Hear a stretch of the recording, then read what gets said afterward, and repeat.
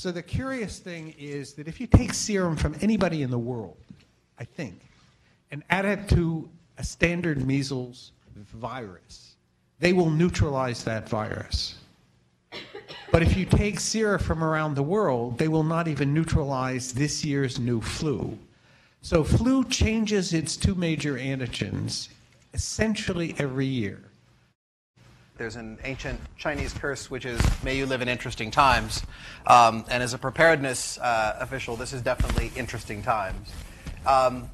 What we knew all along was that there was new influenza coming. As Dr. Bloom has said, influenza always scares us. If you look back at the history of influenza, there have been 3 outbreaks per century. We haven't had our last pandemic since 1968. We knew we were due. And though this is not, I think, yet a pandemic, and who knows whether this current outbreak will become one, this is what we were planning for, was the outbreak of a new strain of influenza. We're going to see the number rapidly rise of confirmed cases in Massachusetts, in Boston, and in Cambridge. We shouldn't be surprised about that. I think there'll be recommendations and updates on the Harvard University website about recommendations that people stay out of classes, stay out of work, not come in if they have an illness, and they should see their doctor immediately if they've been in contact with somebody who has the flu and they have such an illness. So what are the global challenges in communicating under uncertain conditions?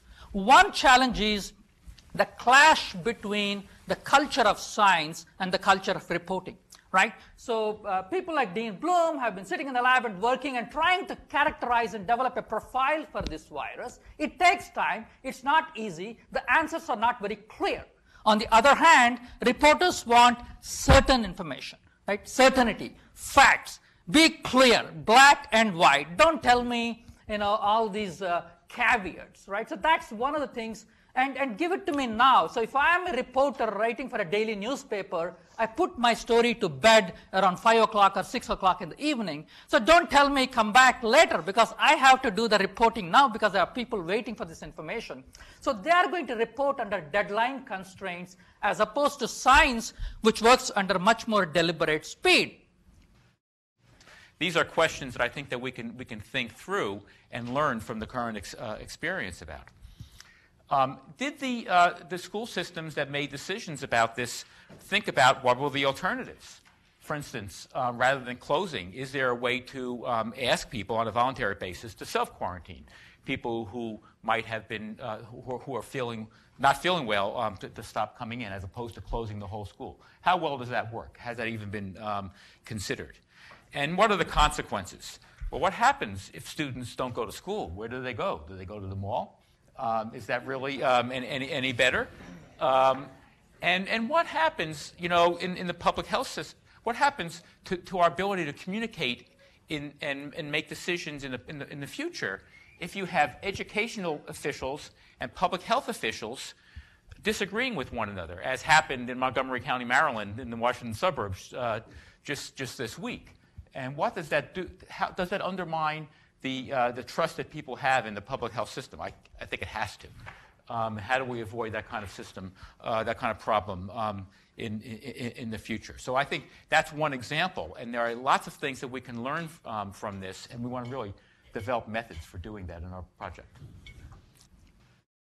We're hitting a place now of sort of a collision of demand for grain, productive capacity for grain, climate change, and the use of animals for food. This all circles back, which is there is a problem in terms of how we are coping with the demand to feed our population. And if we don't deal with this confluence of food production and animal husbandry that is currently actually not a parallel path, but a collision path, we are likely to have not just a problem of epidemic influenza of various forms, but we're going to have a problem of mounting hunger in the world. One of the answers to the question that is implicit in how bad is this is why are more people dying in Mexico than here? And there are a lot of possibilities, and there are probably more than one answer. But we won't know for a while how many people were actually infected with the virus that had no symptoms at all, never showed up. That is, we don't have a denominator. We only know those who went to a hospital and those who died. And so until we know that, we really can't compare what the risks are, as Paul said, in any individual.